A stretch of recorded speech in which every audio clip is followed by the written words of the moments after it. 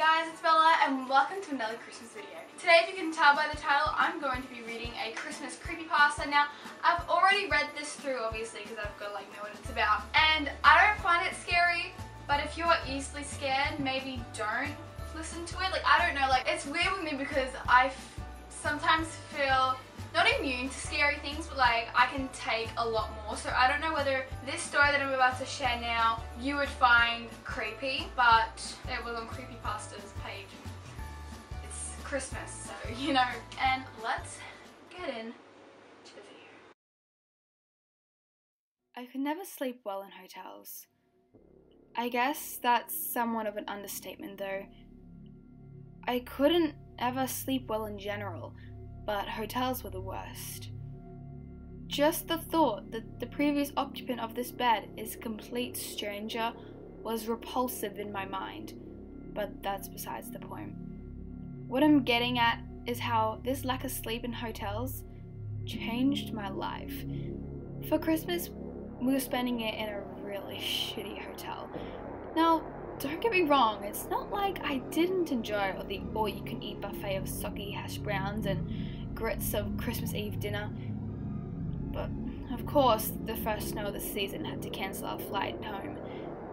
It was Christmas Eve and I was trying to sleep in this bleach-saturated room. My mind was wondering what happened in here to cause such an excessive amount of bleach needed. The room was nothing out of the ordinary. A couple beds, and a bathroom, a microwave. The microwave was pretty disgusting though, it looked like it needed dusting. Somehow, I escaped the room and the stench of the bleach into a dreamless sleep. Waking up, I could tell it was early morning. My dad was next to me snoring, and he usually wakes up before 4 AM. That's when it hit me. It's Christmas. And I was about to let this bad fortune ruin my favourite holiday. Looking across at the bed at the clock to check the time, this is when I noticed it. The silhouette of a man, about 6'3", across the room staring at my mum's sleep. Still half asleep and caught up in the moment, I couldn't help but thinking of Santa Claus. I realised how stupid the thought was, and soon the horror filled my head. I choked back a shriek. I knew I couldn't let him see that I was awake, so I quietly put my head back down, pretending to sleep. My mind was racing. Someone was in my room, and I couldn't do anything. I was a scrawny 16-year-old.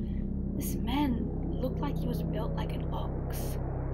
I wondered if I could wake my dad up in time, but I knew it wouldn't work. He slept like a rock. A bucket of water couldn't get him up fast enough. I was practically in tears and I'd never felt so helpless.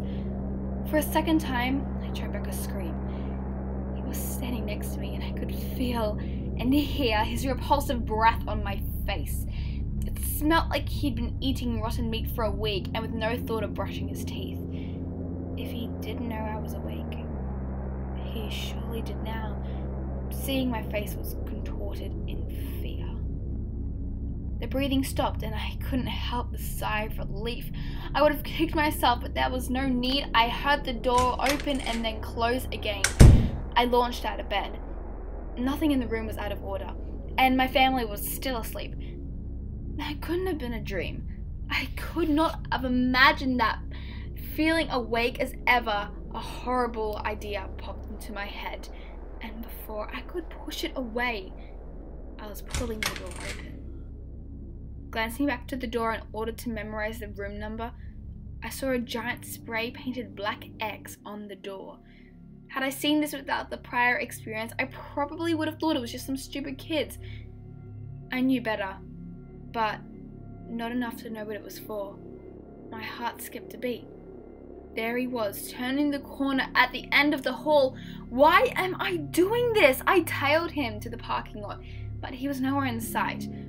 One moment he was walking out of the lobby, the next he's gone.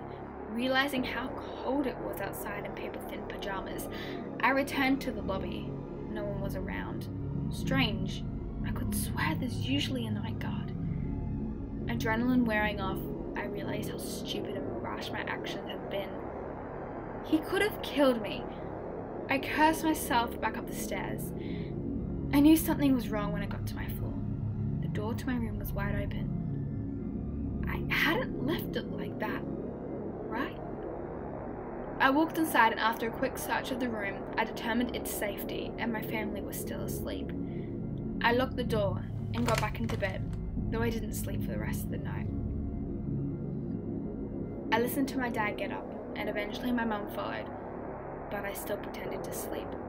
A few hours passed and my parents got my sister and I up. We got into the car and made our way back to the airport. Digging through my bag to find my iPod lead, I found something that hadn't been there the previous day. A note that simply held the 5 words I still think about to this day. I knew you were awake. It's now been 2 months since the hotel experience. I am still scared for my life, and I know it sounds stupid, but it gets worse every day. That note I found wasn't the only one. I still receive them now. So guys, that was the video. I hope you liked it. I know it was a bit different. Like, if you guys like these kind of videos, like where I just kind of talk to the camera like a story thing, then give this video a thumbs up or comment. You guys can